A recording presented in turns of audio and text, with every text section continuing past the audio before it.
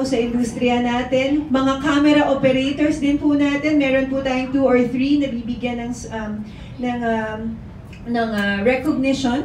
But we also have our scriptwriters, our editors, cinematographers, musical scorers, production designers, technical crews. Next. Of course, Jose Nepomuceno will have its own tribute. Next. Of course, our studios and cinemas, from the LVNs and Sampaguitas down to our Star Cinemas, GMA Films, Viva and Regal, Seiko Films, and also the cinemas, mula po sa pagsisimula pa lang ng mga teatro at sinehan during its standalone years up to ngayon po na nasa multiplexes na po ang ating mga pelikula. Ayan po.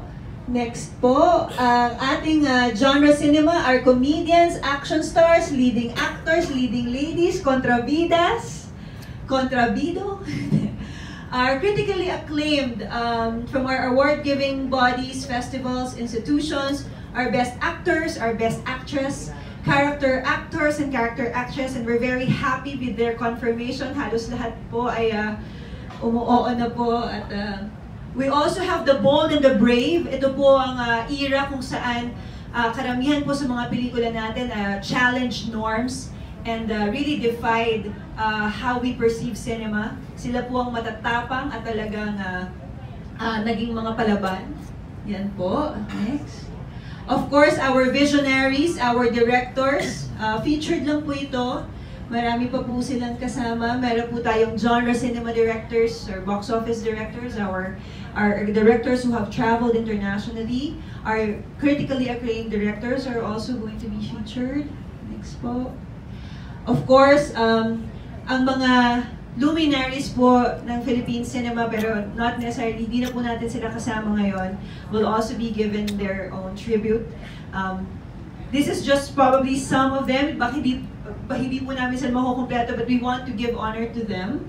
And of course, our next po is our living legends. Sila po ang hanggang ngayon ay talagang nandito pa rin kasama natin, mga unang nagpakinang ng industriya ng pelikulang Pilipino. Sila po ang naging rason kung bakit hanggang ngayon naging ganito po ang estado ng ating cinema, dahil sila po ang mga nauna sa atin. We want to give them the credit, and they will be joining us on Thursday. Anita Linda, of course, Robert Arevalo, Rosemary Hill, Mr. Eddie Mesa, Eddie Gutierrez, yun, kasama po natin sila. At of course, ang ating mga icons, ito po ang, they have gone beyond just being influential. They have gone beyond just being a luminary. They have really given unparalleled body of work, unparalleled achievements in cinema. So ito po ang kumukumpleto sa mga mapipicture po nating luminaries, icons, and unsung heroes for September 12. So sana po ay suportahan po ninyo kami para hindi lang po namin ito gawin para ipagdiwang at ipagbunyi ang buong industriya, pero sana po makarating din ito sa ating mga manonood at sa buong sambayan ng Pilipino. Again, thank you so much to our sponsors. Sir Jim, talaga pong siya wala